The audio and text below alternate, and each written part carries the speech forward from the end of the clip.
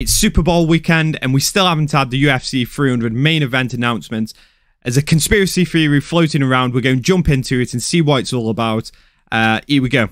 So we're over here on Sport Bible, and this is where I first heard about the conspiracy theory, and I've done some research into it, and a lot of fans are expecting some kind of announcement at the Super Bowl. So the headline reads, UFC 300 conspiracy theory emerges ahead of Super Bowl that fans are watching out for. So a conspiracy theory about UFC 300 at main event has emerged, and it involves this weekend's Super Bowl 58.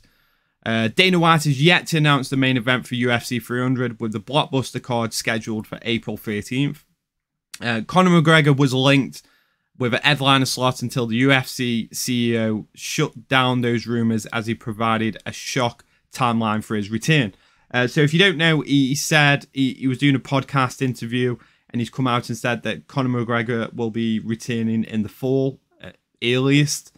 That's what they're hoping for. Nothing booked. Conor McGregor is still waiting for the date. He's released.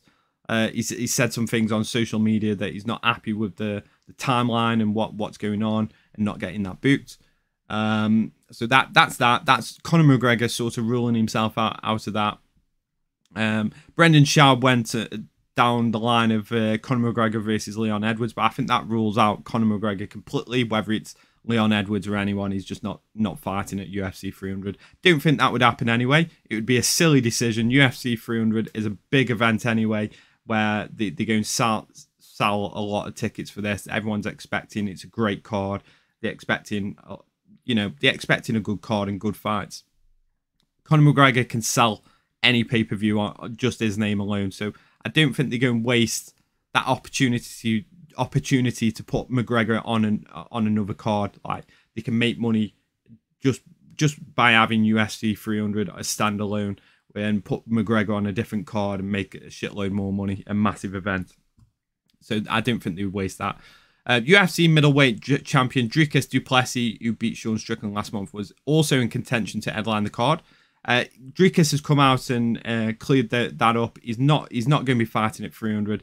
He's still undergoing like tests and medicals and things like that. He's just completely ruled it out at this point. The timeline just wouldn't be enough for him to get back into a fight camp to fight at 300. So I don't think that's happening. So let's move down. A fan on Fight Forum has since come up with a theory about the UFC 300 main event ahead of Super Bowl 58. San Francisco 49ers take on Kansas City Chiefs at the Allegiant Stadium in Las Vegas, Nevada. A theory has emerged claiming the UFC 300 main event will be announced during a Super Bowl commercial. UFC 300 theory: I believe UFC 300 main event will be officially announced via Super Bowl commercial.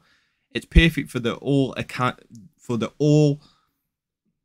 It's perfect for all the casual American sports to see, especially if it's McGregor headlining. McGregor's not headlining. That from what they're saying, unless it's just a massive distraction and they're just playing around and trying to make it more of a surprise. But I don't get why Dana would do that. He's not in that kind of business of starting fake rumors. So I can't imagine if he says it's the fall, it's going to be the fall.